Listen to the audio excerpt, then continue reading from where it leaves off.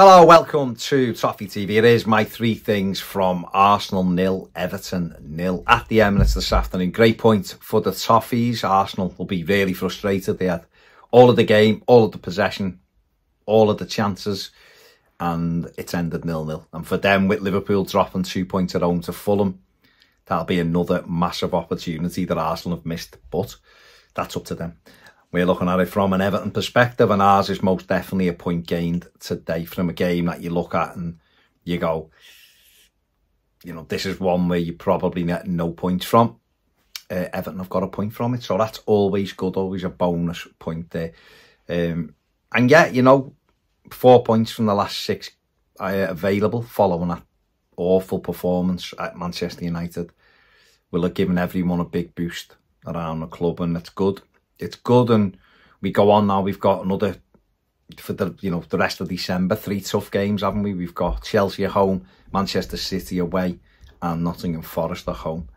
And we're going to have to defend well in all of those games, really, for the year before we move into the new year. But it's about today, and that was a good point and a really good defensive performance. Okay, we've been a little bit fortunate at times, but you have to have that. And we've, you know, Arsenal haven't played at their level, but that's nothing to do with us. We can only do what we can do on the day, and we've ended up grinding out a really good result.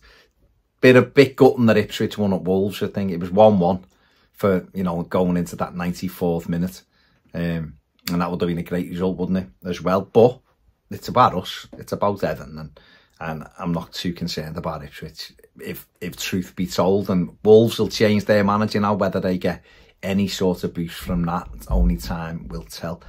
But yeah, we got a good point, and a very, very valuable point as well. The first thing I want to talk about is Jordan Pickford. I thought he was excellent today, given man of the match. And I think it's weird. I did a podcast yesterday with Highbury Squad, very good. And seeing some of the comments, like the perception of Pickford, I just find a bit mad that he still doesn't get the respect. I honestly don't understand it. I really don't understand it. I think he's a very, very good goalkeeper. He's England's best goalie comfortably as well. Like, really comfortably. There's no one in it anywhere near his level yet. Whether that's, well, it'll have to change, won't it? But people still talk about him with a lack of respect. And I just find it mad. I find it mad, and I think, no, I'm not talking about, I was on with Sophie and Lee judges, and they didn't disrespect Pickford at all. In fact, Lee said he always has a good game against Arsenal. But it was some of the comments, and I see it on social media, and I see it if we ever put a post on our community thing, if there's something that he's done, if he's played for England, or, you know, he's won his 70 odd, whatever it is.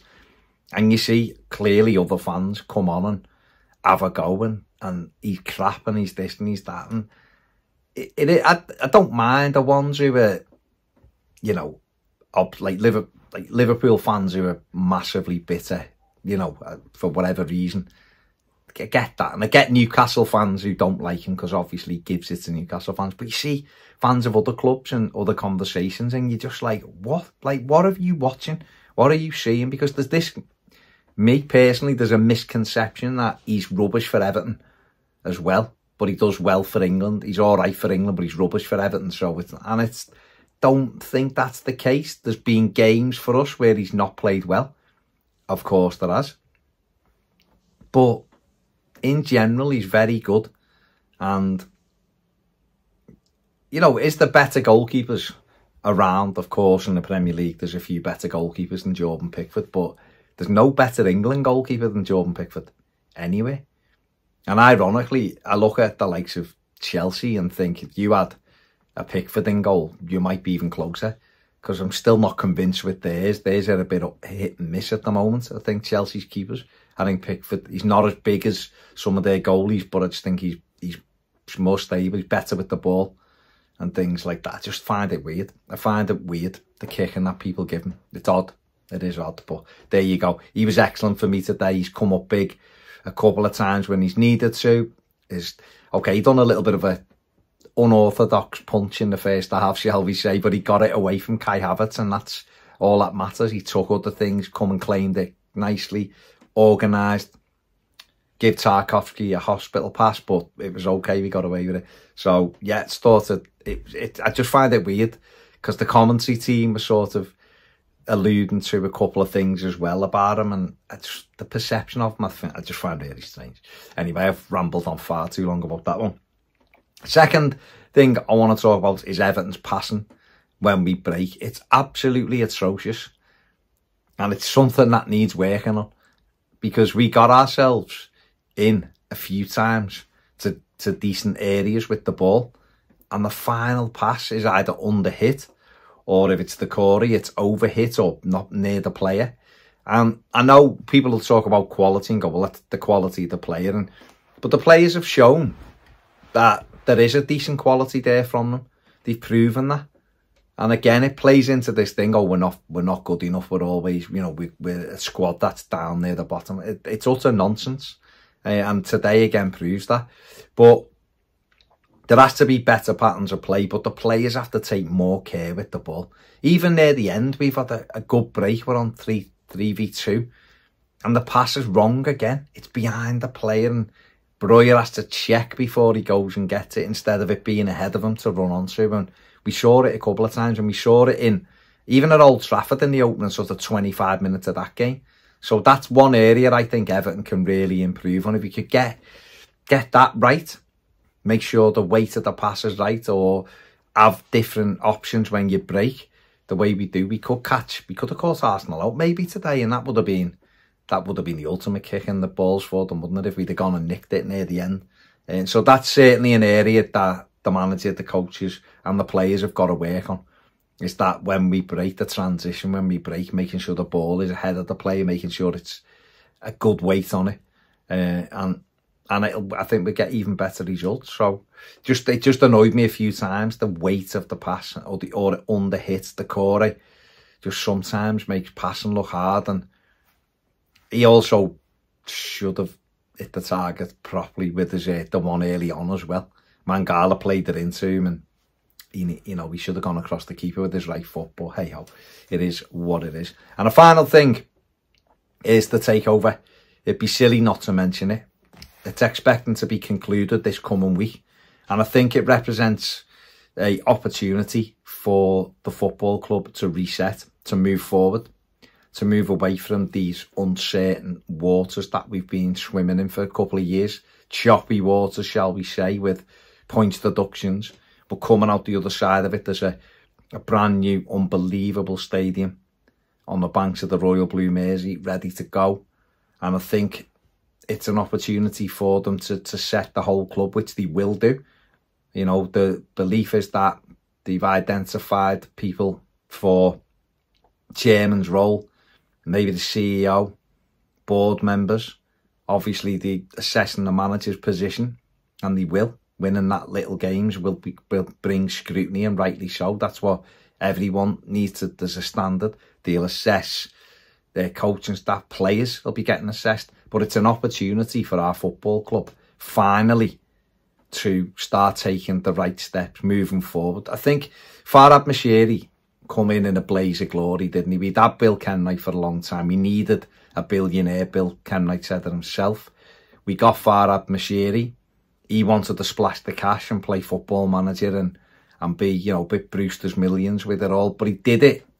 Not that he didn't commit to it, because he did. He put the money up, or him and his mate did. But he never committed to it fully. There was no real sound plan.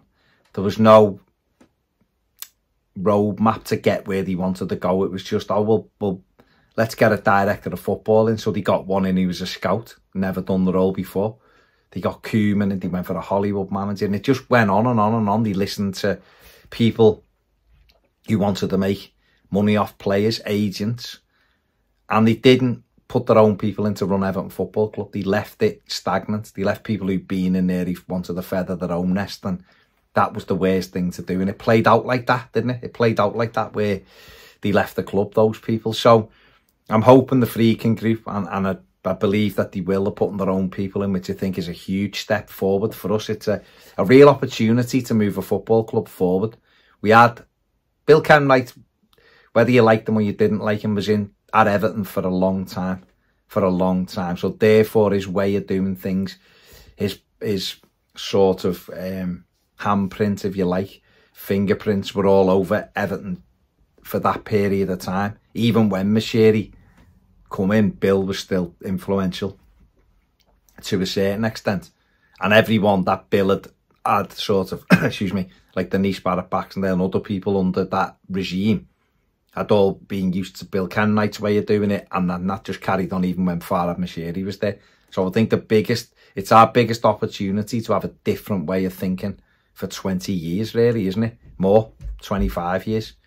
And people should be a bit excited. I'm not saying it's, you know, this is it now, we're going to be back, we're going to do this, but what I mean is it's a new vision for the football club. It's a fresh slate, and everybody has to buy into that and get on board with that. There'll be changes. There'll be changes within the football club. There'll be changes at coaching, manager level. There'll be changes playing staff level.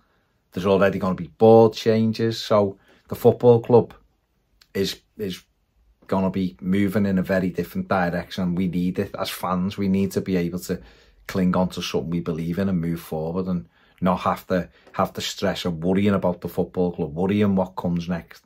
Can we buy players? Who do we have to sell? You know, with the ground, we're going into a new stadium. There's just the opportunity there to refresh not only the squad, the new stadium and everything. So I think you should, if you're a Blue Nose, you should be cautiously optimistic that things are going to get better. We have to see how it plays out. It's Everton, and we all know it. But we should be cautiously optimistic and looking forward to what comes next, because it's been a bad 4 years, hasn't it, since COVID started. You know, COVID come in and took away us having the ability to go to the match while Carlo Ancelotti was on the line, and we had that. We had obviously the PSR stuff. We had the Ukraine-Russia conflict, which turned the tap off to money. And with that, we've had points deductions, and we've had to sell good players. So we have been through it quite a bit for 4 years. And you can include all the stuff before it as well, which was obviously rubbish when you're not competing for stuff. But the last 4 years in particular have been really difficult, beginning with a global pandemic. So hopefully now, from an Everton perspective, things can start to move forward. We can start to look upwards. Got a lot of work to do still right now, but hopefully it's a much, much brighter future for us, and we can get back to loving our football club. You know, getting behind, we always get behind the team, buying exciting players, playing in a new stadium, a new era, a new start, and just enjoy going a match again, and enjoy Everton being competitive. That's what I'm looking forward to the most. Right, there you go. They're my 3 things. Check out all of the other match reaction stuff from Arsenal 0, Everton 0 today. Hit the like button, subscribe to the channel if you haven't. Thanks for watching. See you later.